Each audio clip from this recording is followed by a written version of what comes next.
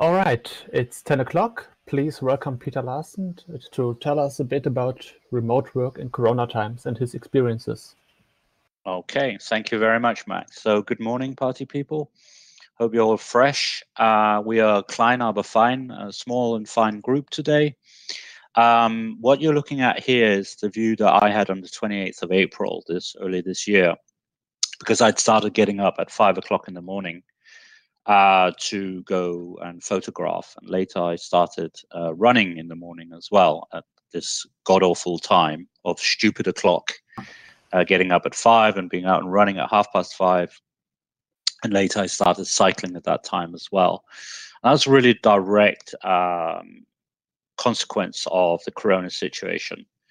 And so for me, in a lot of ways, life has changed radically because I'm working at home now. I myself have to be a bit careful with the whole Corona thing. And so, yeah, my life has changed, but really for the better. I've started doing sport. I'm spending a lot more time outside. I'm getting up a lot earlier in the day. But I ask myself the question, to what degree has it really changed? And that's what the talk is about today, is that everything changes, but in some ways everything remains the same. As Max said, my name is Peter Larsen. I'm an agile coach at Trusted Shops. Trusted Shops provide security or trust for people buying online. I wasted my youth with video games, working for a company you may have heard of called Electronic Arts, doing design, advertising, marketing, and later product development on games like Medal of Honor, Command and Conquer. I'm quite old, so I was born before man walked on the moon. And about 5 years ago, I decided that what I really liked to do was to deal with the people who make games and products rather than the product themselves. I found that, and that's why I moved over to be a Scrum Master and now an Agile coach. I serve 3 teams at Trusted Shops, 2 data services team and an office IT team, which I enjoy very much. And I've got some great people working that I'm allowed to help.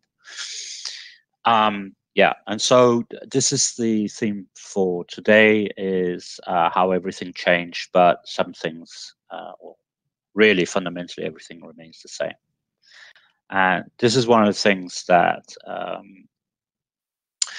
the top line of what I'm going to talk to today is that, okay, most of us work in a with a background of constant change, right? So and while the Corona crisis has turned our working lives on its head, in fact, what I'm going to argue is that what's important are the existing values, principles, and practices that we work with.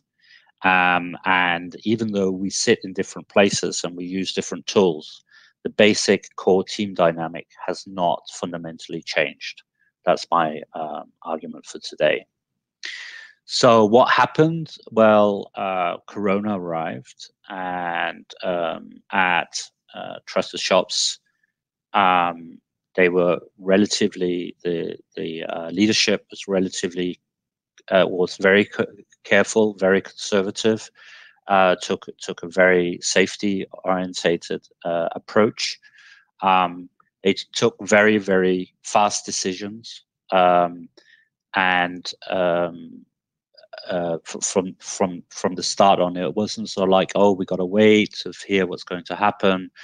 They were very good at taking fast decisions, and so they were reacting to this crisis that just arrived.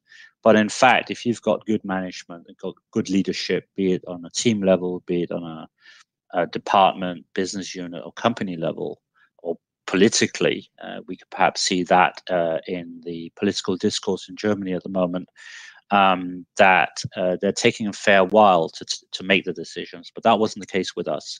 The decisions were made very quickly. So in a response to this new situation. But in fact, that should be a normal state of affairs, right? That's my argument. What was very, very good was a very clear communication about the expectations from the of us as employees and as teams, what the company was doing, and what the current policy was. So we still today get a daily email directly from the CEO, talking in the first part of the email always about what's the current state of affairs as pertains to Corona.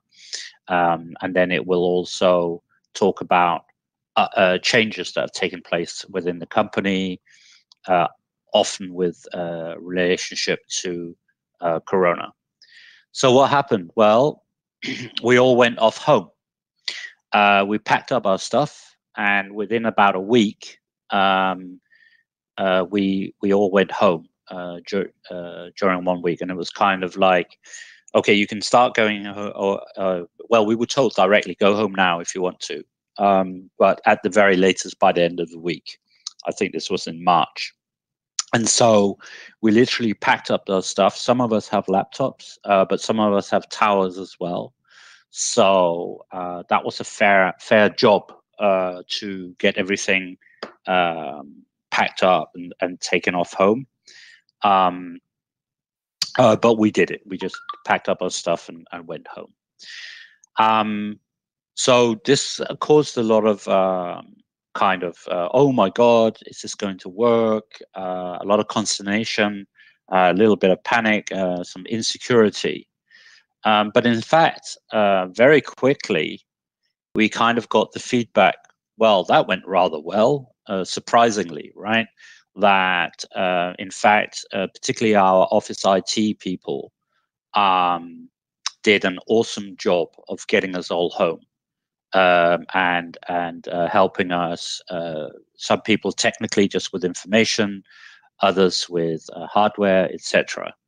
But this kind of shows that I think 2 weeks before it happened, I think more than half of the company would not have been able to imagine that this would happen. But in fact, because we had to do it, we did it. Yeah, we say necessity is the mother of invention, or in Germany, Not macht erfinderisch, right?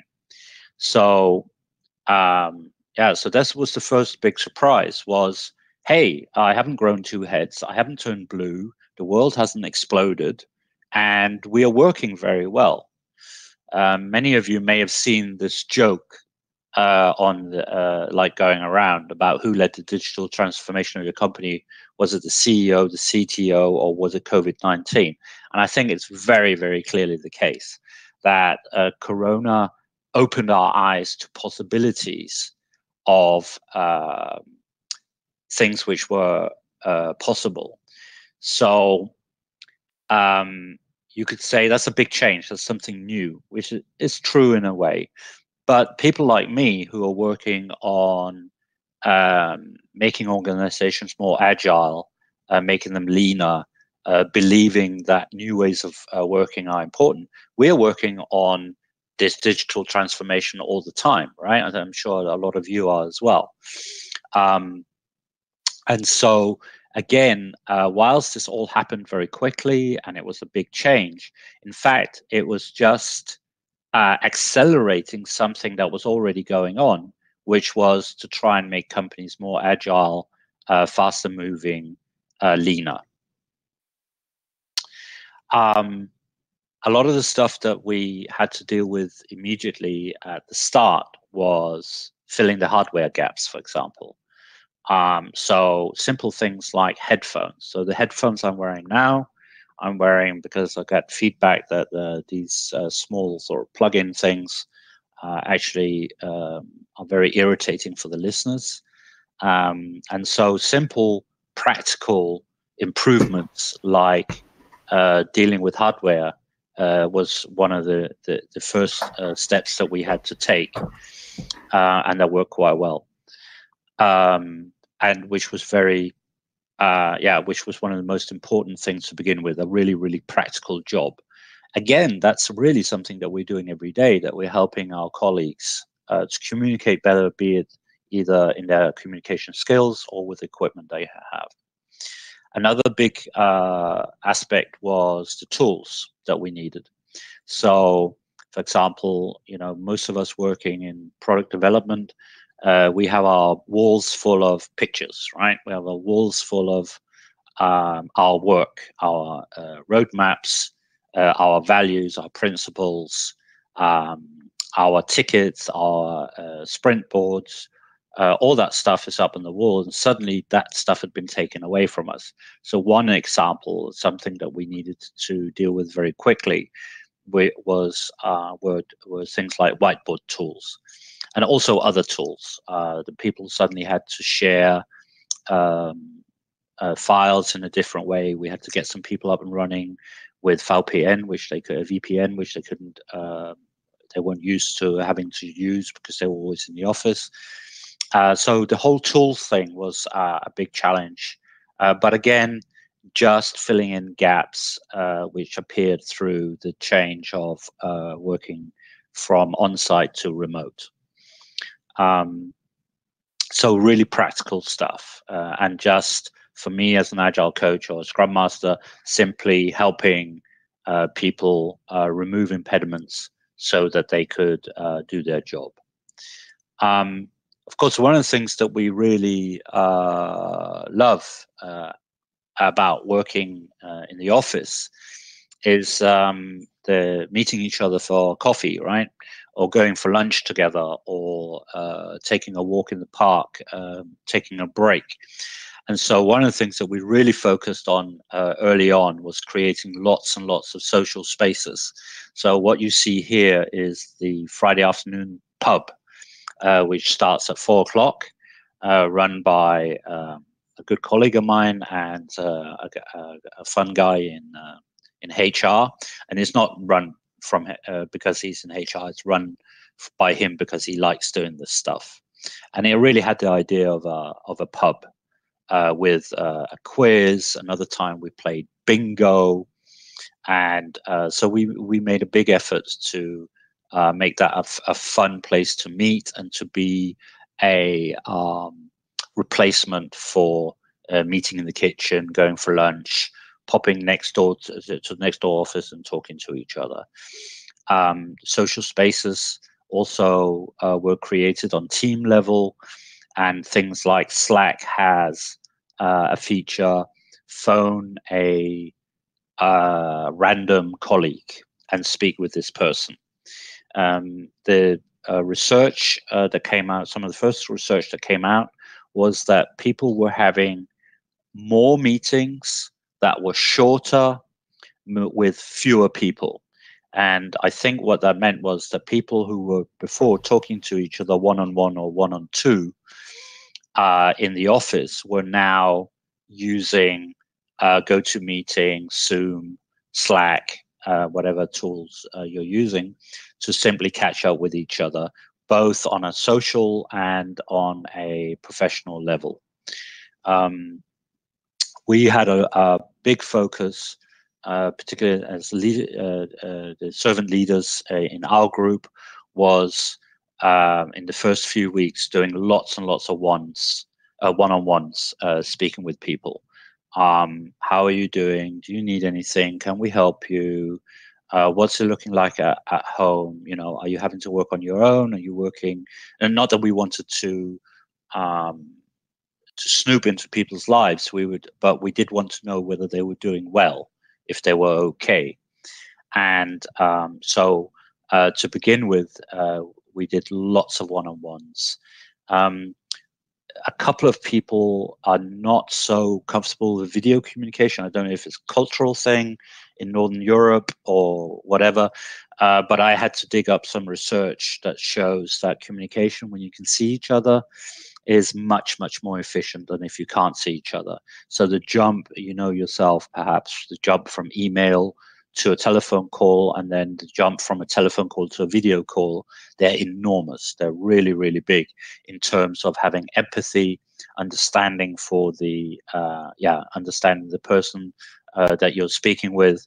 And so we had to do a little bit of work on making people understand the value of being able to see each other when you work together. So for a while, it was very much kind of Corona everywhere all the time. So the servant leaders in our team were kind of speaking about it all the time. We were speaking with the people in the teams all the time. Almost everything that we were doing. So it's like, what does planning mean in Corona? How does the daily run in Corona? What are people's mental, mental health? Are people okay? What does it mean for the individual people, team members? This whole Corona thing. You also find out, some people are really kind of, I'm young, I'm healthy, I'm not worried about it. Some of us are older and are beginning to fall apart. And so we need to be a little bit more careful. And so all these issues came up, both like on a personal level, professional level, on an individual level, a team level, and a company level. And it felt for a while that it was like Corona everywhere all the time. And certainly the feeling was very much kind of like, oh, bloody hell, it's a nightmare. And but it very much went sort of from nah to yay. The feeling. Now, obviously, you can't generalize about everyone, right? So different people have different responses to this stuff, and I'll speak about two distinct groups for a little later on, and how different the whole experience were for those two groups. I think one of the key challenges was loneliness. That some people, I myself, went literally months without having any face-to-face contact with anyone except my daughter. I mean, literally months of all my contact was digital.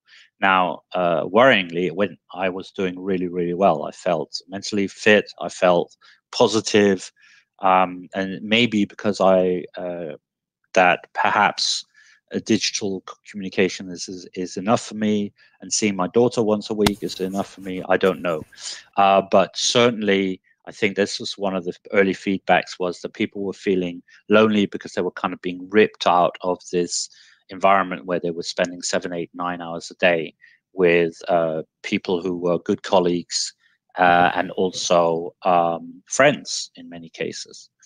Another issue that people were feeling was like they were living on a building site. So where I'm sitting is part of my living room, but I have a desk, and the desk area is my work area, and it looks like the rest of my living room, but I kind of have a mental a demarcation between that desk and the rest of the room.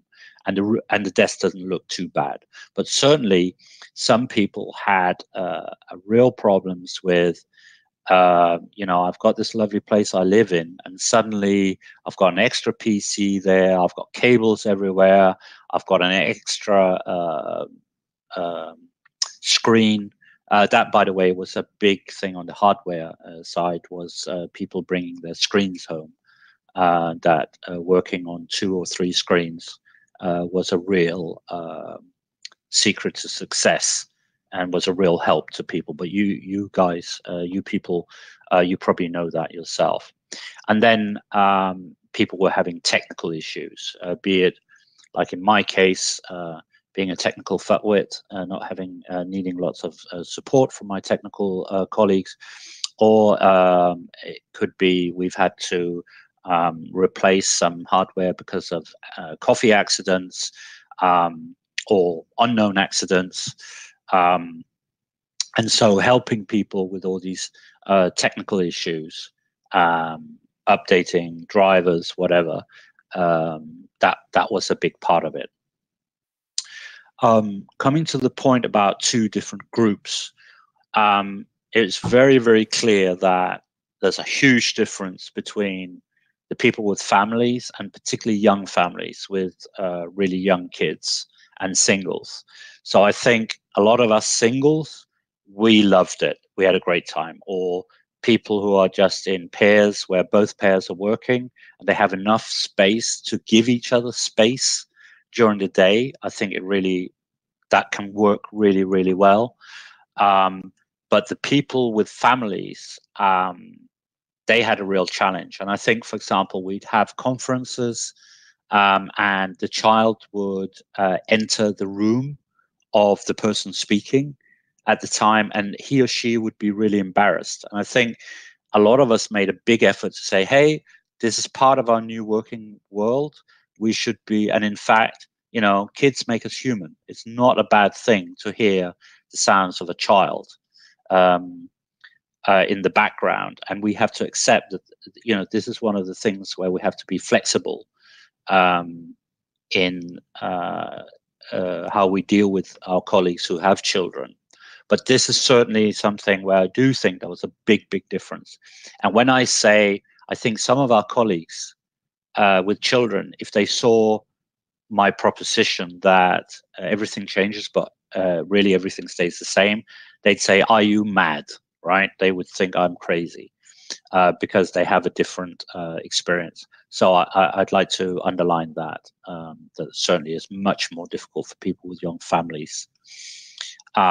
But as singles, we had a great time, right? We saved on commuting time and everything.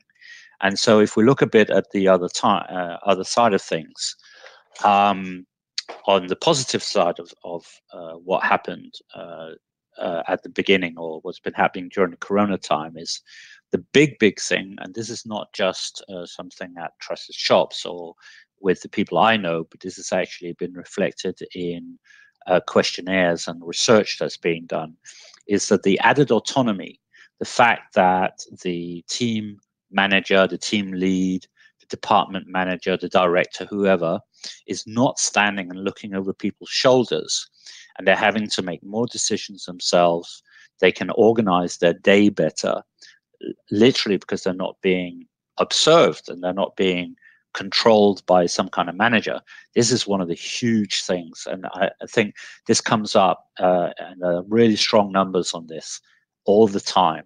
And so I think this is where the Corona situation has really opened up the eyes of a lot of people, because working autonomously, working with this responsibility, taking responsible decisions, taking responsibility for your own actions, for your own output, for your own organizing yourself.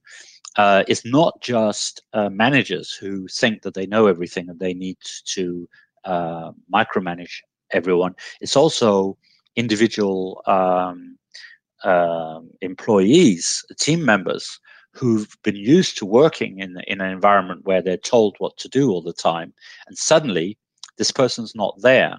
And so I think it's coming from two sides. It's showing companies and management that individual employees and teams can work autonomously really well, but it's also making it really clear to the people who haven't had perhaps the courage or the inclination to take that responsibility to be autonomous themselves. So I think this is one of the big positive changes that have come from the Corona situation.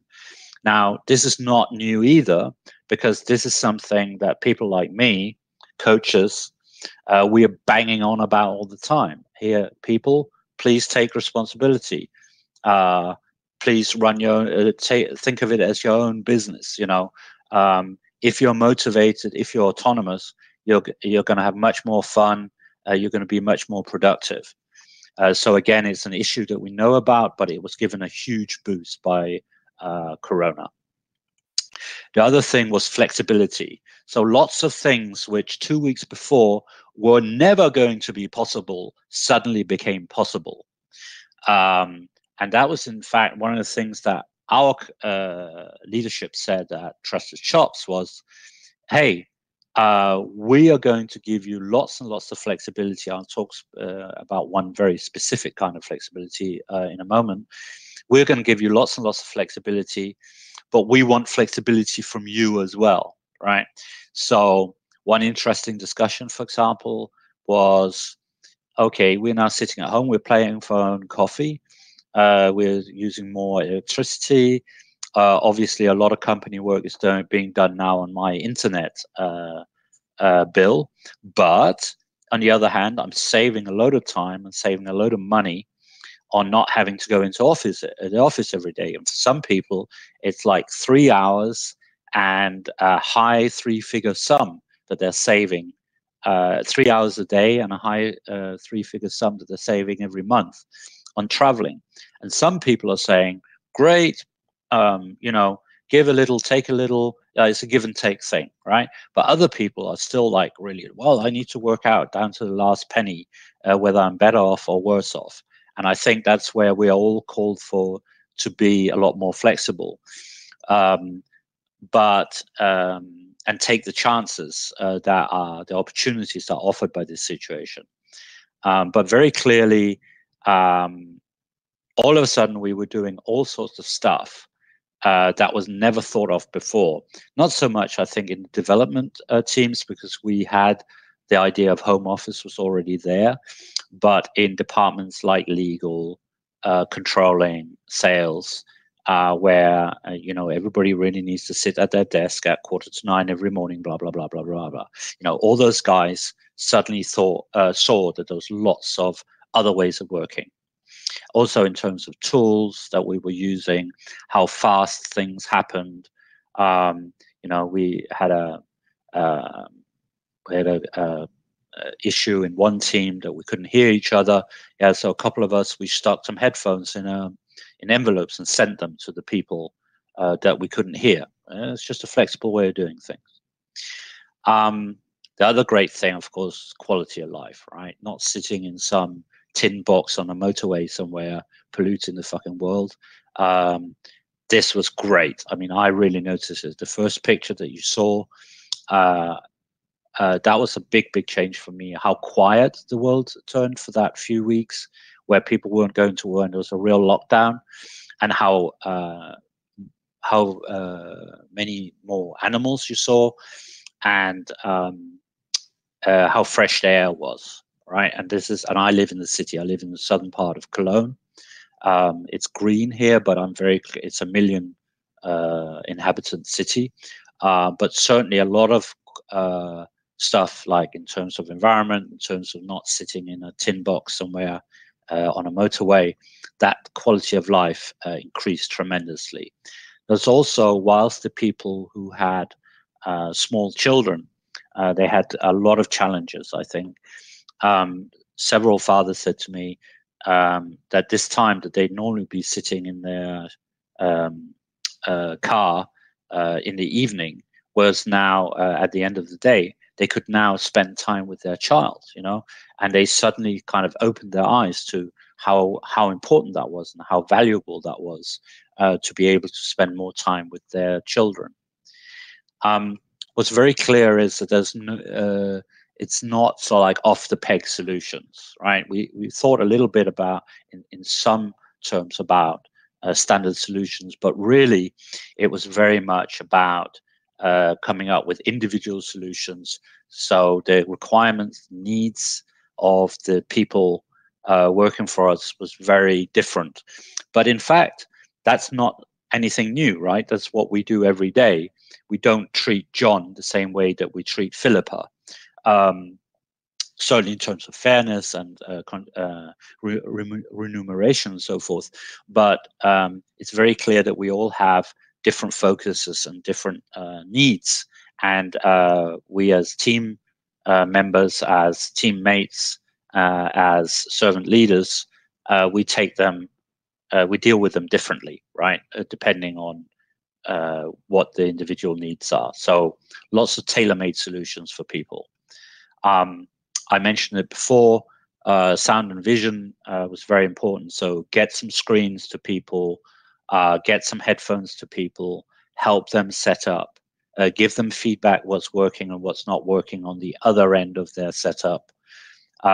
We even had tables and chairs. I don't know if chairs is probably a lie, but tables is probably a lie, but we definitely sent chairs to people who were sitting on shitty kitchen chairs, and we sent them their office chair home so that they didn't break their backs.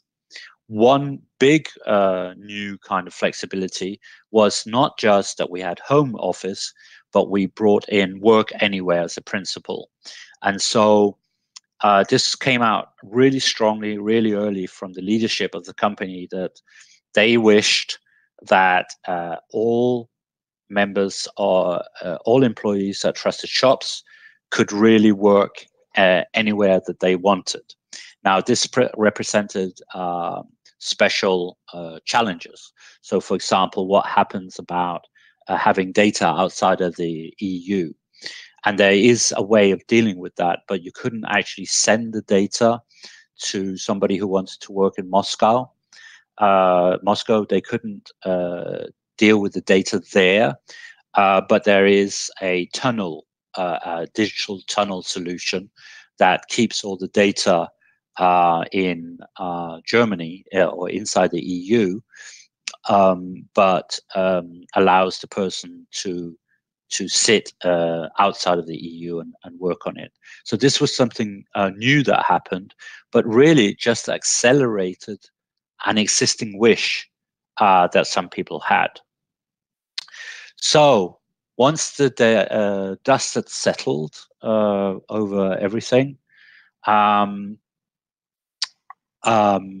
think obviously what I've touched on a little bit, but not so strongly, was the emotional impact of everything. So obviously we've had one colleague who lost an uncle to COVID-19 related illness.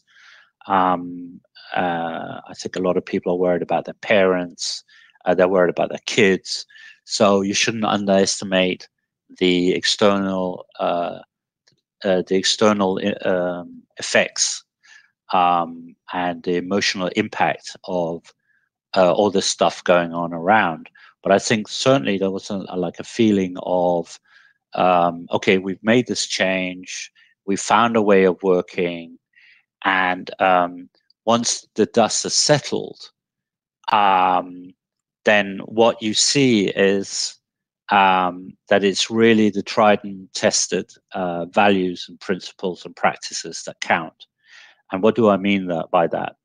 Well, agility, the ability to pivot really quickly, to react to new market and societal conditions and company conditions really quickly.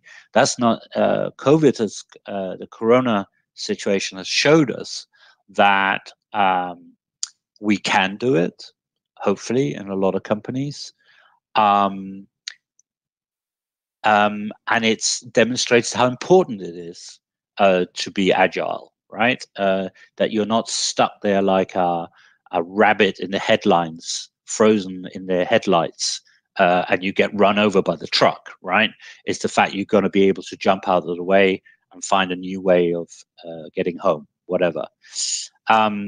What's another tried and tested and principle is continuous improvement. We're doing this anyway, right? We should be looking every single day, how can we improve the way we work? How can we improve our communication? How can we improve our processes?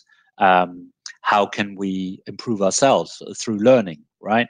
And so the Corona situation meant that it was really important for us to improve on, for example, the technical setups that people had. But that's nothing new, right? It's something that we should be doing every single day. Another thing was ownership, right? So we really, really needed to step up. We needed management to have trust that we were able to do it. And we as team members, we needed to take ownership and make things happen and not ask, oh, can you bring my coffee? Or my coffee is not warm enough. Warm up your own coffee, bring your own coffee, right? Sort out some of these problems yourself.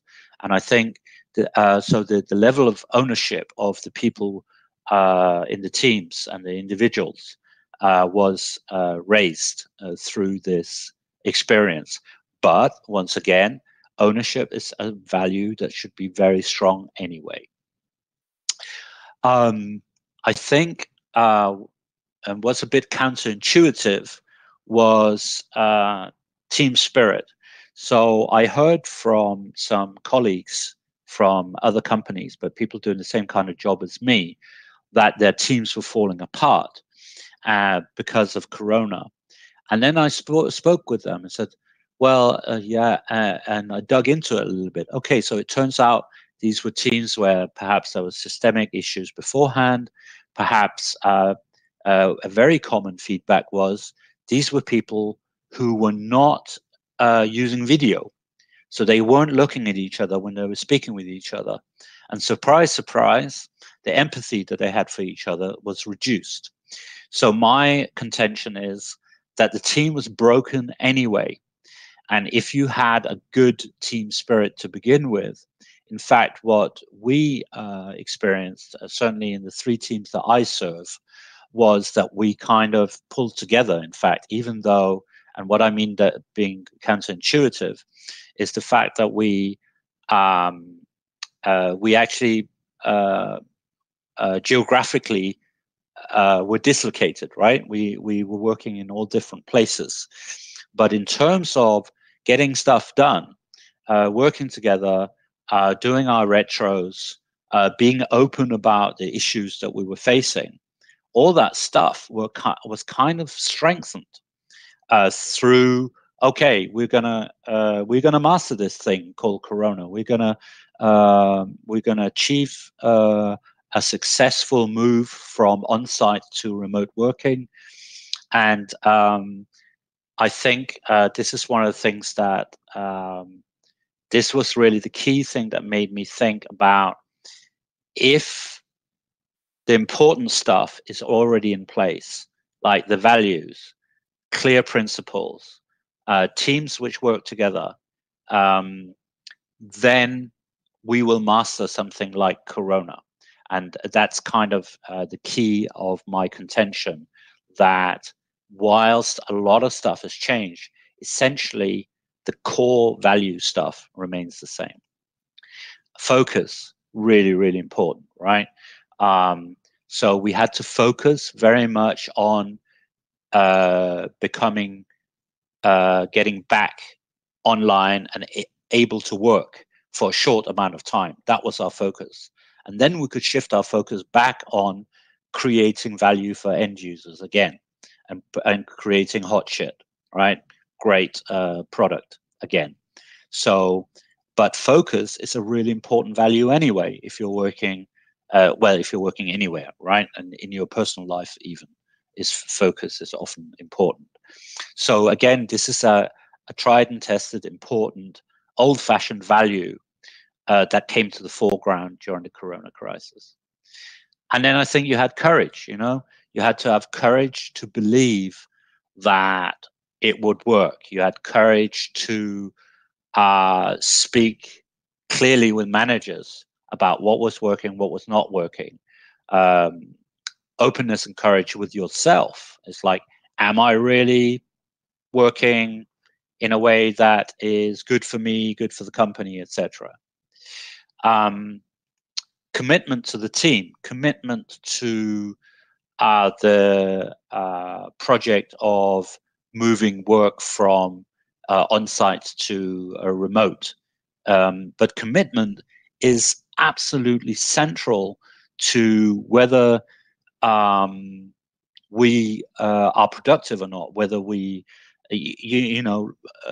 feeling like getting up in the morning and doing my job is pretty central to whether what we do is any good or not, right? Openness is another really, really important value. And you had to be open in this case to the possibilities of remote work, of, okay, what chances are represented, what opportunities are represented by this shitty situation. It's like we'd all hoped for a proper pandemic with zombies, and what do we get? We get shitty Corona. It wasn't even fun, right? But we've got to be open enough to take it on and to find solutions for it. So my contention is whether we're working remote or on-site, with Corona or without, it's all about values. And this representation of, who are we our self-image and identity, the values that we hold, the principles that arise out of those values as guided by our convictions and beliefs, which then underpin our practices and our behaviors and habits, both privately and professionally. That remains, this picture is as relevant, even more so perhaps, during Corona time as before, or hopefully there will be an after as well. So what did we learn? Well, we learned don't panic, right? And that whilst it feels like everything changes, everything in fact does remain the same. And that's it from me, except for if I'm able to help with any questions that you may have. I see there's some here. Restarted. Okay, so thank you for the kind feedback from FAF286 and TOC149. Can I help you with, do you have any specific individual questions to our experience with Corona? Or anything else? Interpretive dance, jokes? Okay, thanks, Bitten. I think we can allow everybody to talk now because it's such a cozy group. Indeed, thank you, Sebastian. I'm unlocking the viewers who might be wanting to ask a question. So if you want to unlock your microphone, you can do so now. In order to do that, you have to click the headphone icon in the bottom of the screen to leave the audio stream and then rejoin and select your microphone. Is there anyone here who has had radically different experiences, or do you see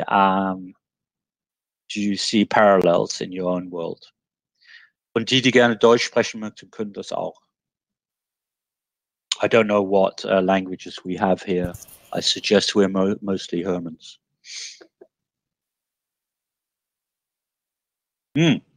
Thank you for the T-shirt, by the way. Look, I have a FrOSCon T-shirt. Beautiful.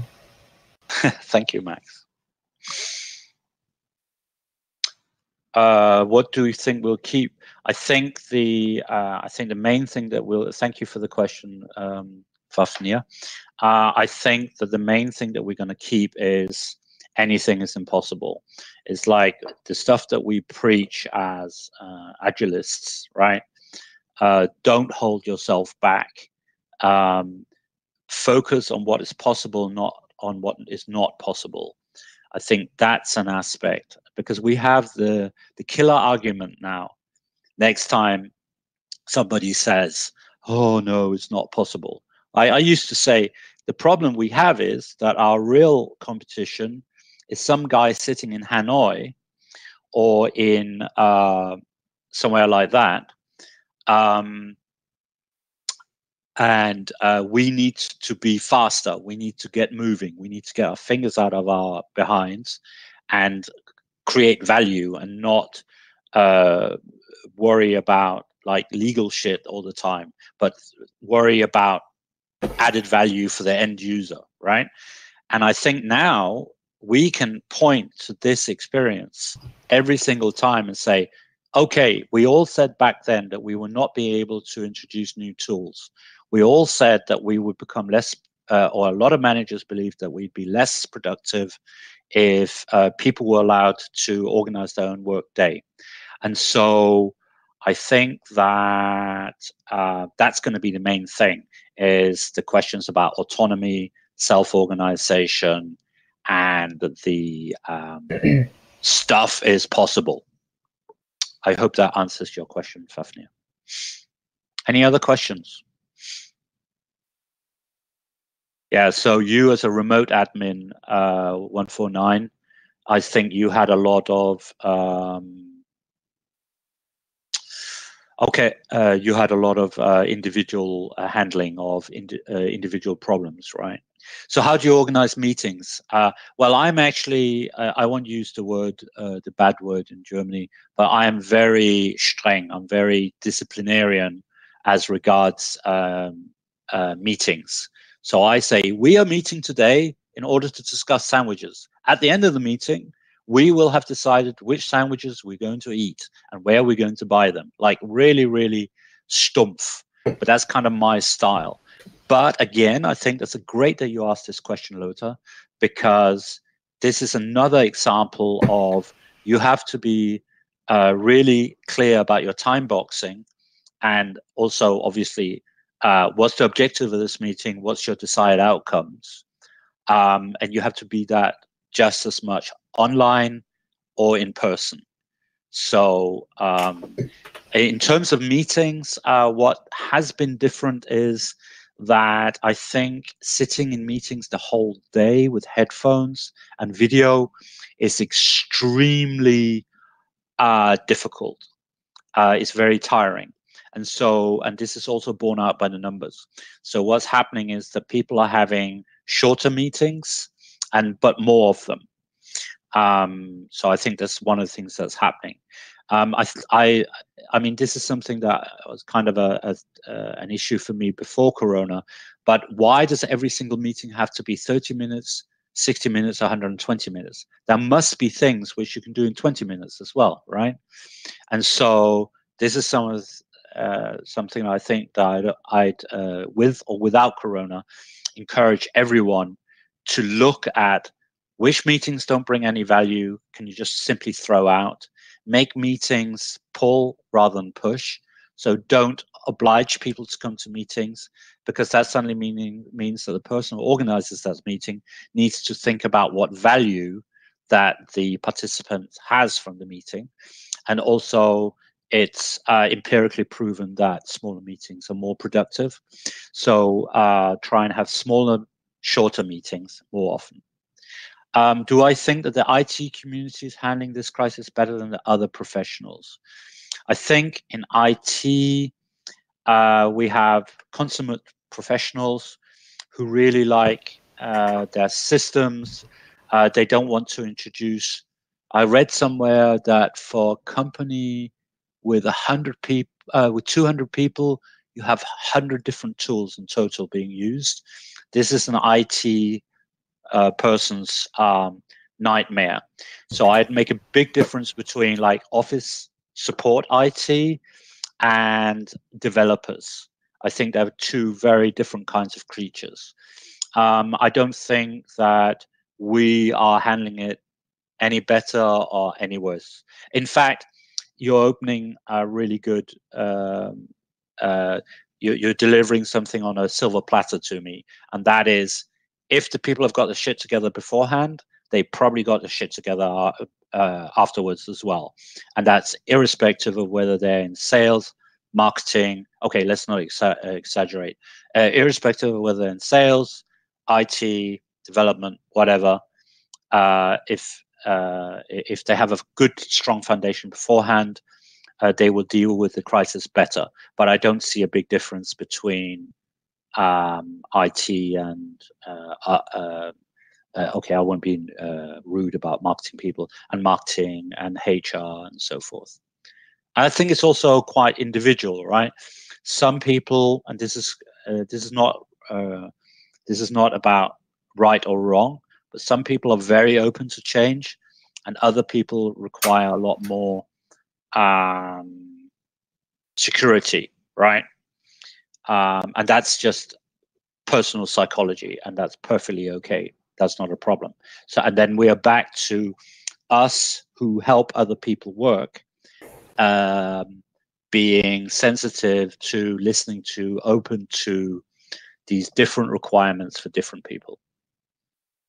So again, this kind of it's not one size fits all. If any of this makes any sense to you, and you think you would have value of a further conversation with me, you can hit me up on LinkedIn under my name, Peter Larsen, Cologne, and then or Trusted Shops, and you'll find me. And you're welcome to send me an invitation. Perhaps just say FrOSCon or something like that in it. I'm also on the other one, but I don't like it. Sing. Are there any other questions for this suddenly sunny Saturday morning? Okay. All right. Thanks for your talk, Peter. Thank you, Max, for the invitation. I really enjoyed it.